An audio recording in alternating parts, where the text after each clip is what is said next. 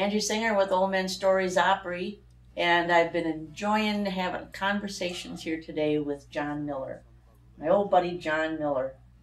Thank you, Thanks Angie. for being here and for inviting us into your house today. And I say my old buddy John Miller because I've known you for a long time. Long time. Long probably time. go back over 20 years, I'm guessing. Yeah. From Yeah. church. And now that I'm not in the choir anymore at church because we spent 6 months in Arizona during the choir time. Now you join. Now I join. But I'm trying not to take it personal. Yeah, no. I just Now had you finally joined the choir. had a friend give me some encouragement to join it. And it's a little different singing than what I'm used to, but I enjoy it. Exercises those muscles. Right, You exactly. know, in a different way. Yeah. And it makes you stay in pitch with everybody. I mean, it's really good. Yeah. Being in choir is good for lots of things, lots of discipline. But you're doing music not only there, but you're doing music out places now that you didn't used to do. Right.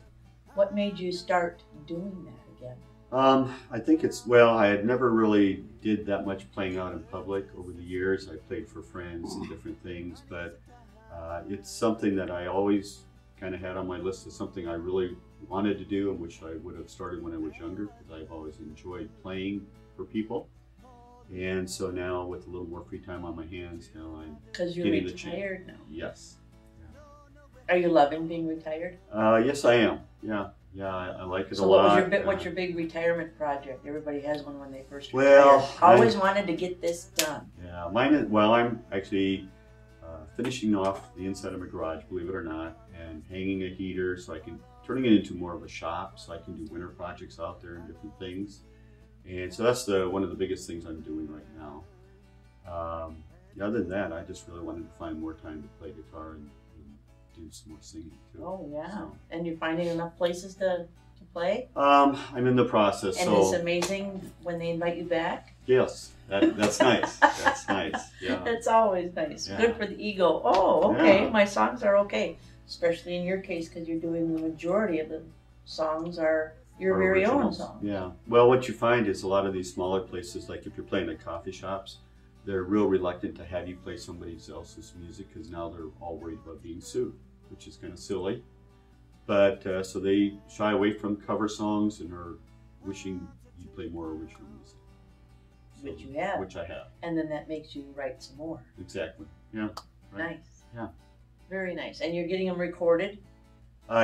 Yep, I've got enough that I'll have one CD and probably the second one coming out shortly after that as well. So you're working on it.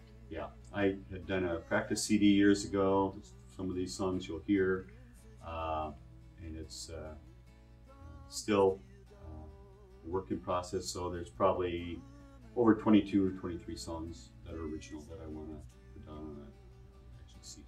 Now, when you go into the studio, what process do you know going in what you want the output to be, or do you work on that as you go? I kind of know what it is, what I want it to be. I know a lot of people will, play the guitar first, and then they'll do a second track and sing over it. I go in and I play and I sing right out from the get-go, and that's how I'm most comfortable. It doesn't give the person who's doing the recording as much versatility in adjusting different things, but so far it's been working for me, so I'm sticking with it for now. Well, good. Yeah. You do what you're comfortable. Now, this next song we're going to listen to is a love song from you. Right. Called Well, Woman. And it's actually, you could call it a love song. It's more of a song about relationships that have come and gone. And looking back, sometimes you wish you could get that relationship back, but sometimes it's just a little too late. And it's called Woman. Oh. Now, what made you write this? Were they coming and going? Did you have a revolving door? No, there was a relationship many years ago that I was involved in, and that's kind of what prompted the lyrics to come out. And that's how it happened. It is, yeah. So it's been another good song that I've enjoyed playing, and it's kind of peppy. And, Good. Yeah. Good. People will love it. Anything from John Miller. So let's listen to this great song. Maybe a love song, maybe not. Maybe You not. decide. It's called Woman by John Miller.